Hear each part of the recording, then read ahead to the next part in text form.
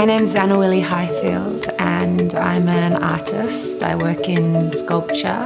When I heard it was a greenhouse, you know, the thing about greenhouses is that they bring life when the climate might not be right for it. So the idea of something sort of springing forth and growing from a greenhouse, it's sort of like springtime springing from this glass box.